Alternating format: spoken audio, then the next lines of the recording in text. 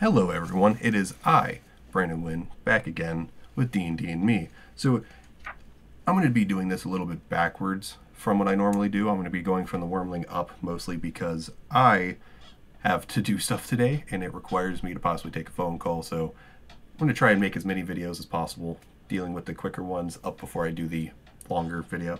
So just want to let you guys know, so I'm going to be a little bit offset. But we're just going to get straight into it because mostly, as you can see, I got a lot of shit to do. I still got my fucking work lunch bag on my bed and I just got a lot of shit to do. So, thank God I don't plan on getting this fucking monetized. I literally couldn't anyways. It's not under the proper OGL stuff. I can't monetize this. So, the Gold Dragon is what we are currently on, and we're on the Gold Dragon Wyrmling, the most prissy of the fucking metallic dragons. The Gold Dragon Wyrmling is a medium dragon, lawful good, has a very beefy armor class of 17 natural armor.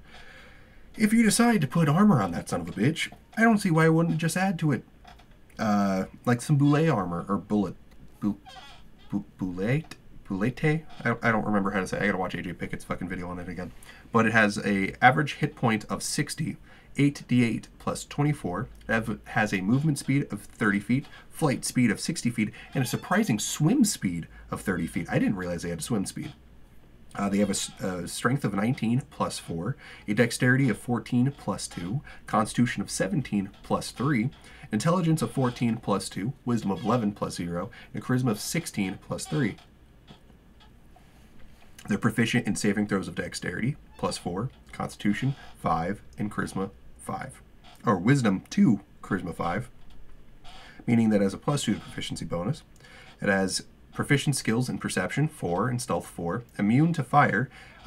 Don't understand why it has a swim speed then. Has blind sight up to 10 feet, dark vision up to 60 feet, and a passive perception of 14. Still don't understand why it has a swim speed. I guess because it looks kind of aquatic. It only speaks Draconic and has a challenge rating 3, 700 experience points. It's amphibious. It can breathe air and water, so I'm assuming this is amphibious. It has a melee weapon. Wow, fuck, I completely screwed that up. It has a bite, which is a melee weapon attack, and it's a plus 6 to hit, reach of 5 feet, 1 target only, 9 average, 1d10 plus 4 piercing damage. And then it has 2 breath weapons, which recharge on a d6 roll of 5 or 6, and it can use one of the following. The fire breath. The dragon exhales fire in a 15-foot cone. Each creature within that area must make a DC 13 dexterity saving throw or take 22 average 40-10 fire damage, or half as much on a successful one. I don't understand why it's not acid, because it's amphibious. That would make way more sense. But, you know, gold dragons. Give them a radiant breath. Why not do that? It's supposed to be the closest one, like, directly under Bahamut. So, you know, like, they're in the hierarchy bullshit. And then there's the weakening breath. The dragon exhales a gas in a 15-foot cone. Each creature in that area must succeed on a DC 13 strength saving throw or have disadvantage on strength-based attack rolls, strength checks, or strength saving throws for 1 minute. A creature can repeat the saving throw at the end of its turns, ending the effect on a success. That's when you have finesse, biatch. That's when you mostly just do finesse attacks because, you know, it works.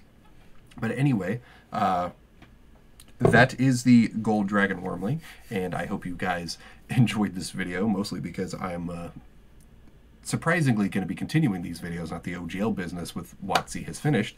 And, yeah, I'll see all of you in the next video. Peace.